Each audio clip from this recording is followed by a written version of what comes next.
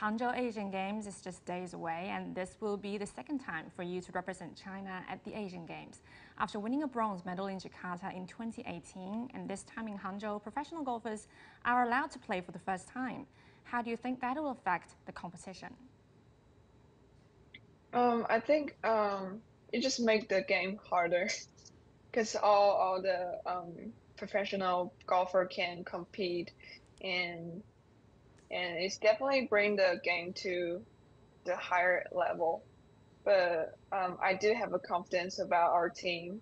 Um, my teammates, Xu and then Liu Yu, they're also in quite um good spot right now, and she just finished second last week, and I believe we can do a pretty good job in Hangzhou.